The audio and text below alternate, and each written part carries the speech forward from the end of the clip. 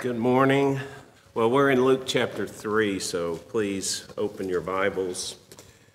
Our passage that we're going to study this morning is Luke 3, verses 15 through 20. It's roughly in the very middle of Luke's third chapter, and it marks the conclusion of his presentation to us of the life and occupation and conduct of John the Baptist. After this, our gospel concerns itself with the Lord Jesus Christ alone. John the Baptist is what you and I would call a great man. His character was exemplary, and he accomplished great things in his life. He was faithful to God, and he held the world loosely to himself. Of course, we would not be alone in that opinion. The one addition Luke offers to his portrait of John is the one found in chapter 7, where he quotes Jesus in verse 28 as saying that among those born of women, there is none greater than John, yet he who is least in the kingdom of God is greater than he. According to men's mere valuations, John truly was great. But ironically, the most admirable thing about him is that he understood himself, and he understood God and his Christ, and in the light of that, he knew he was not great at all. Perhaps you've heard the story of the funeral of Louis XIV of France. In 1715, he died after a reign of 72 years. He had called himself the Great and was the monarch who made famous the statement, "I am the state." His court was the most magnificent in Europe, and his funeral was equally spectacular. As his body lay in state in a gold coffin, orders were given that the cathedral should be very dimly lit with only a solitary candle set above his coffin to dramatize his greatness. At the memorial, thousands waited in hushed silence. Then Bishop Massillon began to speak.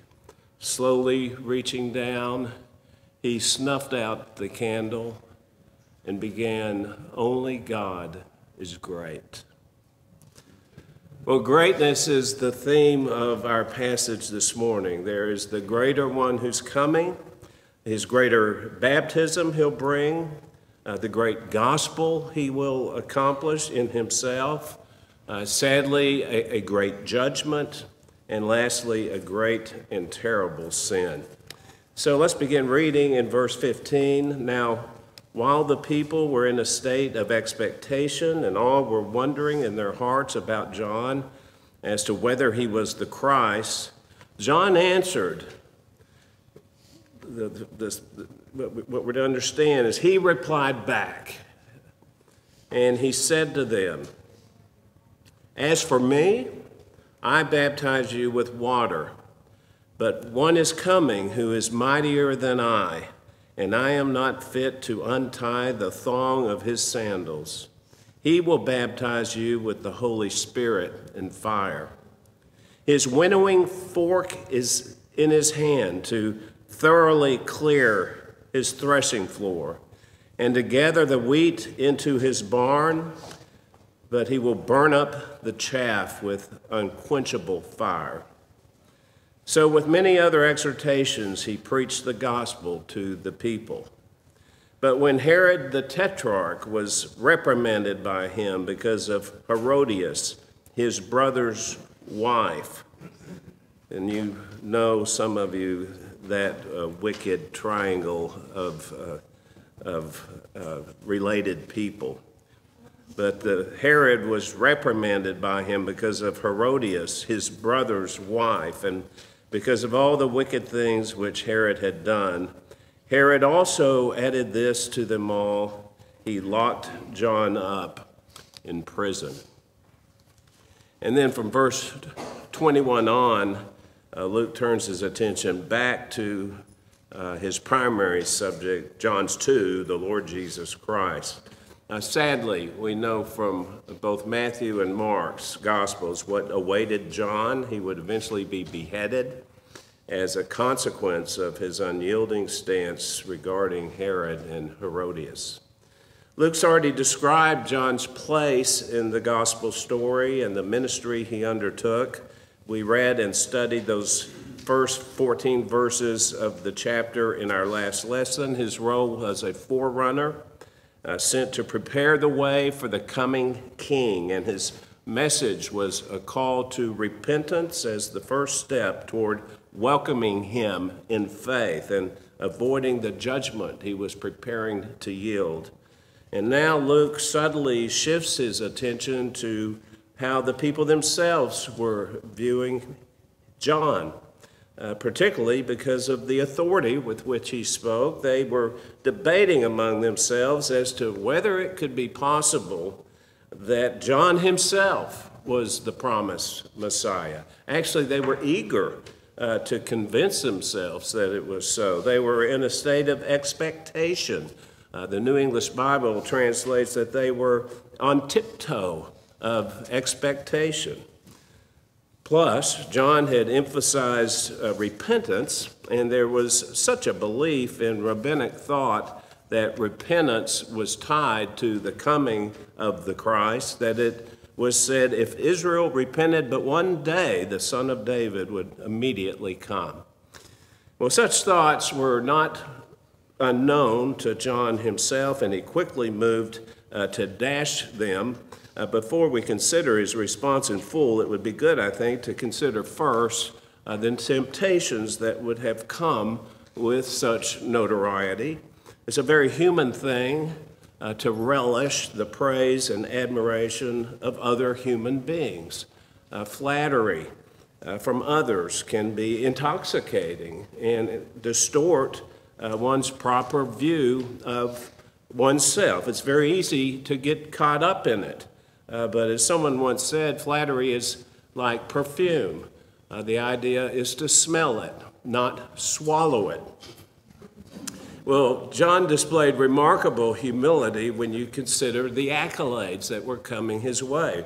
Winston Churchill, who perfected the art of the clever put-down, once described a political opponent as a modest little man who has a good deal to be modest about. Well, John was modest, but not because of any shortcomings. Jesus said he was the greatest man born of a woman, but that only emanated from his true understanding of himself. William Hendrickson wrote that John was truly great in God's sight, but because he was truly small in his own sight.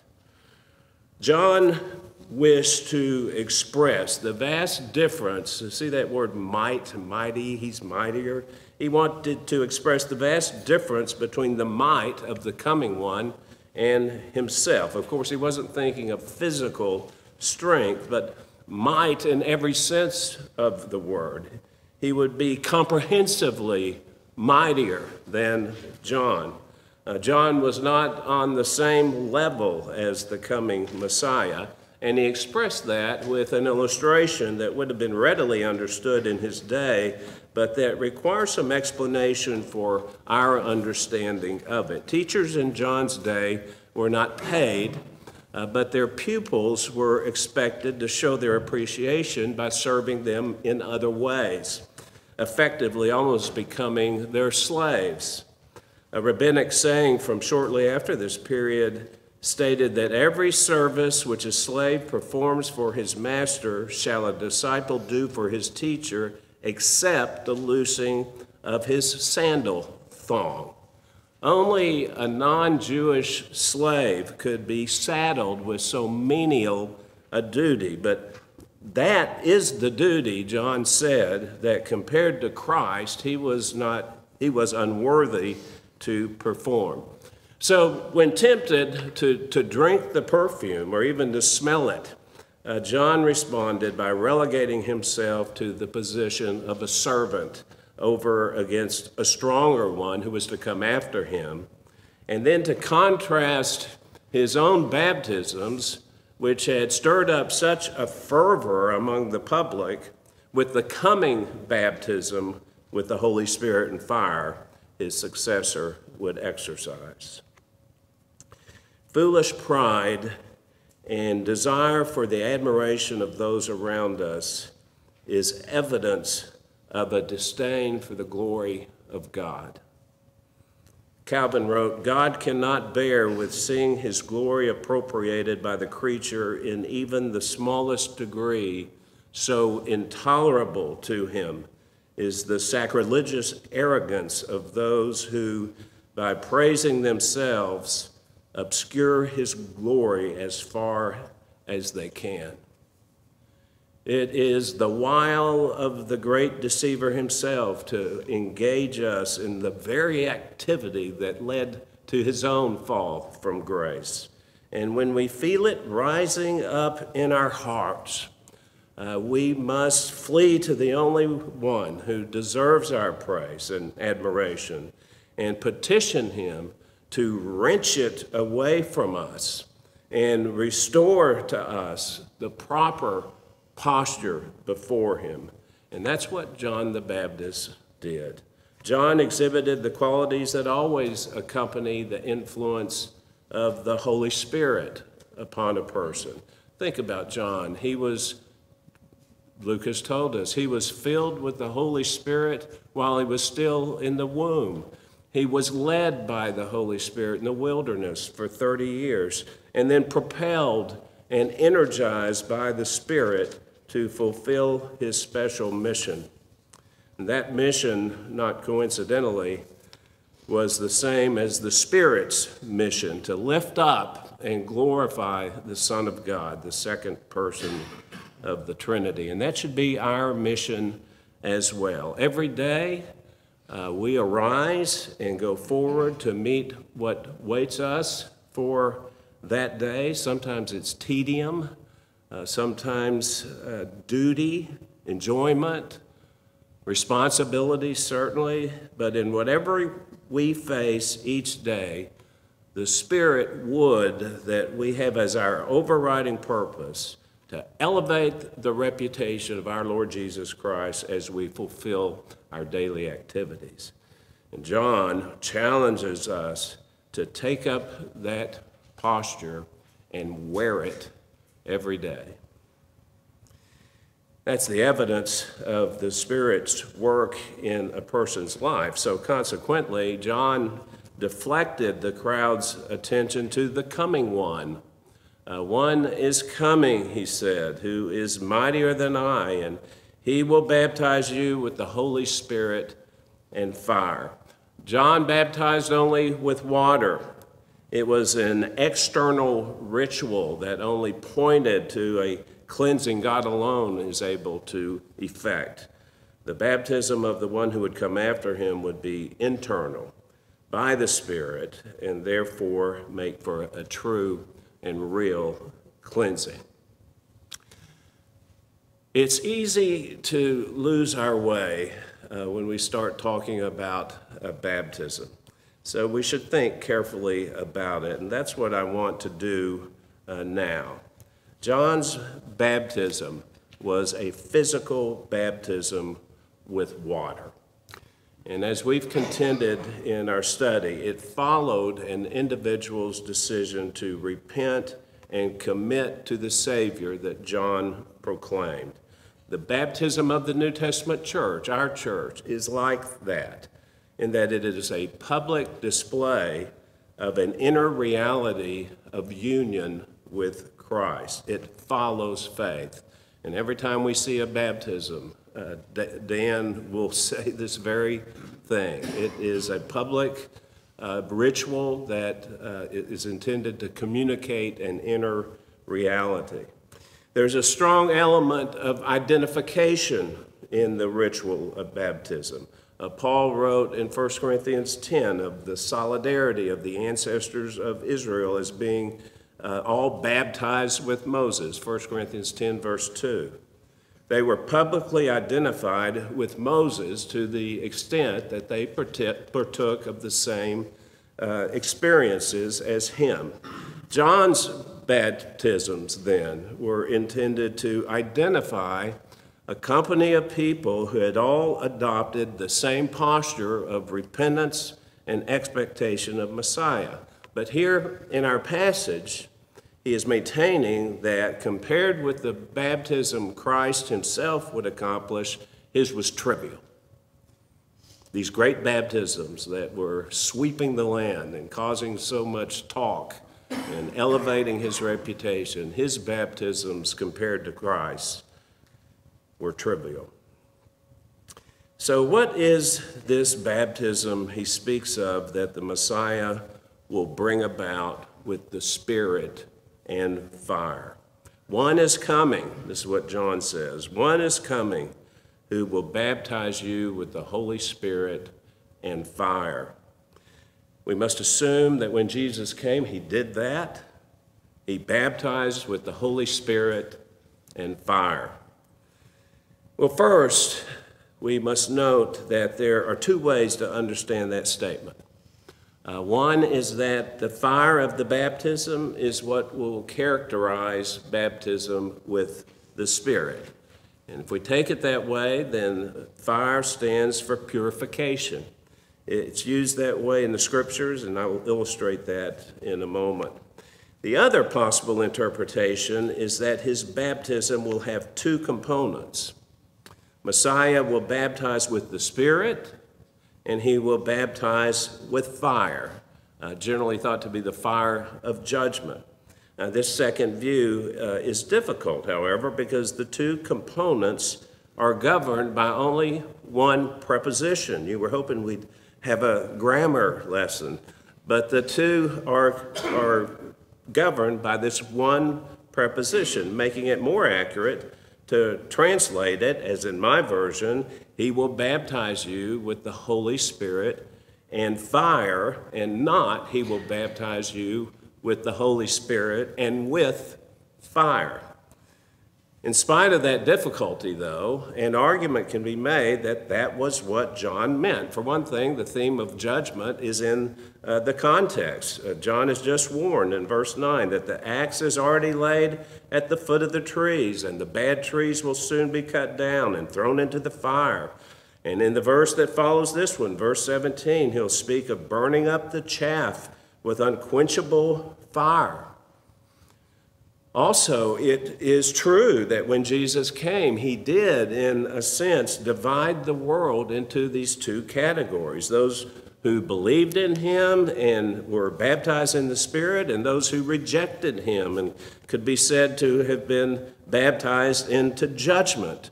And he would return one day for judgment. Now, it's easy to get bogged down here. I don't want to see your eyes rolling back in your head, but whichever way you interpret it, that way or the way I'm going to posit, all of it's true. All those things are true. But I tend to think that John was expressing instead how Jesus would enact a baptism that would be characterized by the coming and regenerating work of the Holy Spirit, and also by the ensuing sanctifying work of the Spirit in purifying the believer, as figuratively fire purifies. And we find that usage commonly in the Scriptures. First example, Isaiah 4, verse 4, he prophesies of a future day when a remnant will be preserved who will have their filth washed away by the Lord in a spirit of burning. You can look that up later. And Malachi 3, you know this verse, asks the question, who can endure the day of his coming, and who can stand when he appears? For he is like a refiner's fire, and like fuller's soap. He will sit as a smelter and purifier of silver, and he will purify the sons of Levi and refine them like gold and silver, so that they may present to the Lord offerings in righteousness. You know, for centuries, refiners of metal have heated metal with intense fire so that it melted, and the impurities would rise to the top, the dross, and they would take that dross off so that what remained was of the purest quality. And that's the imagery that John is using here, applied to the work of the Spirit. And I bet you we'll see something similar to this at the 10:30 service in Dan's opening message out of James chapter 1. You know it, many of you have it. We should consider it all joy, right? When we encounter these various fiery trials of life, because the result in believers will be perfect, lacking in nothing, perfect and complete. It's what the hymn writer was thinking when he penned his song. When through fiery trials thy pathway shall lie, my grace all sufficient shall be thy supply. The flame shall not hurt thee, I only design thy dross to consume and thy gold to refine. So I think that was what John was describing, this picture of both the positive and negative aspects of the work of the coming one. Those who repent and receive him will find themselves purified as with fire, but also receive the multiple and untold blessings of the ministry of the Holy Spirit. But in understanding this, it will help us even more to go to another passage of Scripture, and that's Romans chapter 6, verse 3, where we'll see that Messiah's baptism by the Spirit is closely connected to our baptism into Christ himself. So we're wanting to know what John meant by this, that Messiah will baptize you with the Holy Spirit and fire. And here in Romans 6, verse 3, we have direction where Paul wrote, "Do you not know that all of us who have been baptized into Christ Jesus have been baptized into death, into his death?" That is, we were spiritually united with Christ. That's what that means. He goes on, "Therefore we have been buried with him through baptism into death, so that as Christ was raised from the dead through the glory of the Father, so we too might walk in newness of life." That's what baptism, physical baptism, pictures. Going under the water and dying with him, coming out and living with him in newness of life. So this is the great truth of our union with the Lord Jesus Christ, our total identification with him that changes us. It changes us into the new creatures that we believers are. In James Boyce's expositional study of Romans 6, he did a word study. He was big on word studies. He did a word study on bapto, the Greek word meaning to dip, and baptismo, the more intensive verb meaning to completely immerse. Bapto, to dip. Baptizo, to completely immerse. And he found that the second word, baptizo, almost always pointed to a change having taken place by some means. And he found a good illustration of that out of a text from the Greek poet Nicander, who lived about 200 BC. It's a recipe for making pickles, and it's helpful because it uses both words. Nicander says that to make a pickle, the vegetable, the cucumber or whatever, should first be dipped, bapto, into boiling water. Haven't tried this. And then baptized, baptizo, in a vinegar solution. And so both words concern immersing, but the first is only temporary, and the second, baptizo, produces a permanent change. It makes it a pickle. Well, this helps, I hope, helps us to understand what John was indicating by Messiah's baptizing with the Holy Spirit. Sorry to throw a bunch of verses at you, but in Galatians chapter 3, verse 27, Paul says this, "For all of you were baptized into Christ. All of you who were baptized into Christ have clothed yourselves with Christ." We have clothed ourselves with Christ. This is how we're to understand this. The baptism of the Holy Spirit outfits us in the Lord Jesus Christ. Both John the Baptist and the writers of the New Testament often resorted to these figures of speech to express spiritual realities. And so this is another way of saying that by the Spirit, we were united with Jesus. We have clothed ourselves with him. And Jesus, too, more so, often used figurative terms in order to express spiritual truth. In John chapter 3, in his interview with Nicodemus, he used mixed figures.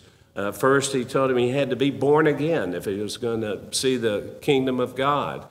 And then he talked about the wind as a picture of the Holy Spirit and how the Holy Spirit accomplishes that new birth. You have to be born again. What's that mean? Well, the wind blows, and that's how the Spirit accomplishes that new birth, accomplishes regeneration. The miracle of the new birth by the Holy Spirit, we might say, is the initiatory experience of the baptism of the Holy Spirit. In another verse, 1 Corinthians 12:13, Paul speaks in 1 Corinthians 12:13, by one Spirit we were all baptized into one body, whether Jews or Greeks, whether slaves or free, and we were all made to drink of one Spirit. This is his initiatory work, and every true believer has experienced that baptism. Of course, there are other blessings that go along with being baptized in the Spirit. You know them. We're permanently indwelt by the Holy Spirit. He lives in us. We are sealed by the Holy Spirit. We belong to him. We're taught by him. We're prayed for by him and relentlessly supported by the Spirit in putting to death the deeds of the flesh. We call that mortification. And all of this was illustrated finally in the experience of the early church on the day of Pentecost. Think about it. In Acts chapter 2, when the Spirit of God suddenly rushed into their meeting and they were all filled with the Spirit. Remember, John had said that one was coming who would baptize them with the Holy Spirit and fire. And there in that room on that day, the Spirit came and tongues as of fire appeared, distributing themselves and resting upon each person, a visible expression of what John had proclaimed and promised. What that means for you and me today is that we have the Spirit of God indwelling us, empowering us to conform us to the image of Christ. He is changing us by purifying us. It may not look that way every day, but he's doing that. He's changing us by purifying us and thus growing us up into the mature believer, having baptized us by the Spirit, as we were reminded in our recent study in Galatians. And as we walk in the Spirit and keep in step with the Spirit, we can be assured that we'll be walking in his steps, as Peter said in 1 Peter 2:21, the steps of the coming one that John proclaimed. Well, that's more time probably than you thought we'd spend on that one verse, but it's an important verse and an important spiritual truth for us to understand. But John didn't stop there. The one who is coming will not only bring with him a greater baptism, he will also bring a great judgment. Verse 17, his winnowing fork is in his hand to thoroughly clear his threshing floor and to gather the wheat into his barn, but he will burn up the chaff with unquenchable fire. Masses of people, we're told, came out into the wilderness to hear John preach, to watch him baptized, to be baptized. He couldn't have known who of these many who came were sincere, whose repentance was true. But the coming one knows the heart of every individual. His discernment is perfect, and therefore his judgment is perfectly discriminating. And John uses another figure out of the everyday lives of his listeners to express this great judgment.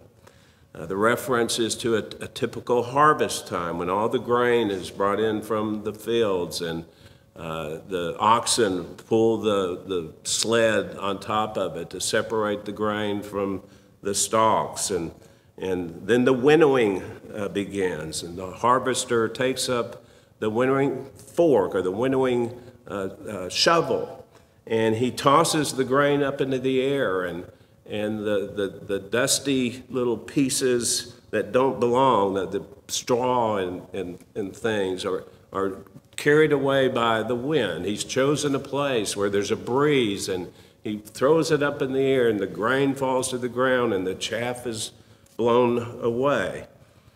And then, of course, it leaves only the grain on the floor, which he then takes the grain with the chaff separated and stores it carefully in his barn. The chaff, meanwhile, has accumulated. They sweep it up into a pile, and the harvester sets a match to it so that it burns up and is dispensed of. And the picture is of the discriminating judgment of God. And isn't it remarkable? It was remarkable to me when I worked on this. Isn't it remarkable how the Scriptures set before us these various and diverse examples of that discriminating nature of the Lord? There's the parable of the wheat and the tares. They're all mixed together, remember, in the field, and the Lord lets them grow that way, lets them grow up together until harvest time, and then he gathers in the wheat and he destroys the tares. There's the judgment of the sheep and the goats. The sheep are set over to one side and the goats to another, and the king before whom the sheep and the goats have gathered says to the sheep, "Come, you who are blessed by my Father, inherit the kingdom prepared for you from the foundation of the world." But to the goats, he says, "Depart from me, accursed ones, into the eternal fire which has been prepared for the devil and his angels." The images are one and the same. The grain is lovingly taken to the farmer's barn. The wheat, the same. The sheep brought into their inheritance. And this reflects, all three images reflects how precious the elect are to their heavenly Father. But the chaff, the tares, and the goats, oh, how terrible is the fate of those who have not been brought to a saving knowledge of the Lord Jesus. John says the chaff will be burned with unquenchable fire. The tares, we read, are bound into bundles, and they're burned up. The goats enter into eternal punishment in the eternal fire prepared for the devil and his angels. Unquenchable is what John says. Unquenchable. The word stands for eternal, ultimate judgment, where, and I've pulled these verses from various places in the Bible, where their worm never dies, their shame is everlasting, the smoke of their torment ascends forever and ever, so that they have no rest day or night. No rest day or night. It's hard to find these verses and read them and teach them, because they paint a truly horrid picture. And that is the reason not to ignore them, but to put the very same emphasis on them as Jesus himself did. It's grace to preach and to teach hell. It's mercy to proclaim it. And surprisingly, perhaps, it's a part of the gospel itself. That's what John indicates to us in verse 18. Luke writes, with many other exhortations, he preached the gospel to the people. You read this along in the Greek text, and you see it. It stands out. That euangelizo, he preaches the gospel. This is the gospel that John was preaching. One day Christ will come and set things right. We are not right. We've been cleansed. Our sins have been forgiven on account of the atoning work of Jesus Christ on the cross. But things are not right. We rejoice in our salvation. Still, we know that things are not right. The world is not just, but evil. That psalm that Dan brought before us last Sunday, Psalm 98, concluded with this profound thought. Let the rivers clap their hands. Let the mountains sing together for joy before the Lord. For he is coming to judge the earth. He will judge the world with righteousness and the peoples with equity. And we should order our life in expectation of his coming again, heeding the promptings of his Spirit in whom we have been immersed. We've been baptized with the Spirit and fire.